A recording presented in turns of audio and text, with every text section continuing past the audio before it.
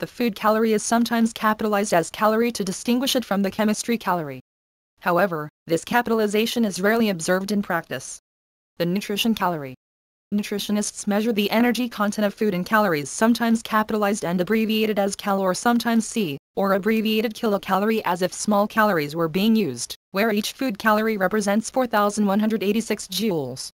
This is equivalent to 1,000 of the calories used in chemistry, and thus the food calorie would be called a kilocalorie if small calories were being used. However, in chemistry calories have been deprecated as a scientific unit of measure in favor of joules, and therefore in common modern usage the word calorie usually refers to a food calorie. This situation provides two ways of talking about the amount of calories in food which look quite different but that express the exact same amount of energy. One may say that dietary fat has 9 kilocalorie per gram, while proteins and carbohydrates have 4 kilocalorie per gram, or, one may say that fat has 9 calories per gram while carbohydrates and proteins have 4 calories per gram.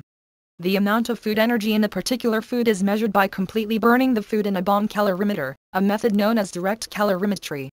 Dietitians recommend counting calories to avoid obesity.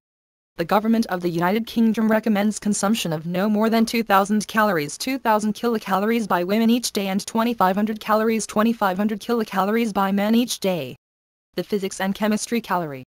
In physics or chemistry, a calorie abbreviated cal is a unit of energy that equals the amount of heat necessary to raise the temperature of 1 gram of water by 1 degree Celsius, at a pressure of 1 atmospheres.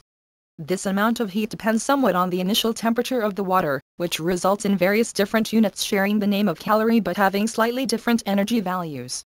The 15 calorie, the 4 calorie, the mean 0 to 100 calorie, the international steam table calorie, the thermochemical calorie. The slight variations in these units can be seen if you convert them to joules. For example, 115 calorie is the amount of heat necessary to raise the temperature of 1 g of water from 14.5 to 15.5. This is approximately equal to 4.1855 J or 3.9680-3 British thermal units.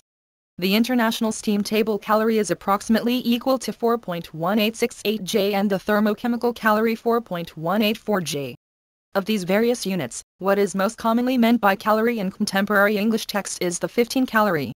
The nutritional calorie represents 1,000 of these 15 calories. Since this could be a source of confusion and error, these units are now deprecated. The international system of units SI unit for heat and for all other forms of energy is the joule J, while the obsolete CGS centimeter gram second system of units system uses the erg unit of energy and mechanical work in the centimeter gram second system from Wikipedia, the free encyclopedia.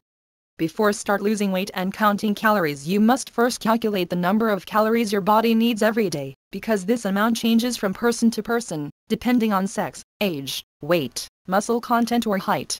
Averages are situated around 2,000 calories for women and 2,500 for men. An easy, but not so accurate calculation is that for every 500 less than your normal amount of calories eaten every day you will lose up to 1 pound 453, 6 g, per week. Counting calories must be included as part of your diet, because when you lose weight it is best to know how many calories your food has, and so ensuring that the amount of calories burned each day is more than the amount stored. All nutritionists agree that a healthy low-fat diet without counting calories could not exist, so take your time and solve that problem with various calorie calculators.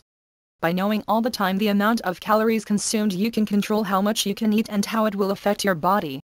When dieting and counting the calories, you can eat almost anything as long as you do not exceed the number of calories burned every day. When you eat fewer calories, your body is forced to consume the fat stored to make up the deficit in your calorie count. Nutritionist advises that you must combine cyclical exercises with healthy eating in order to create some calorie deficit.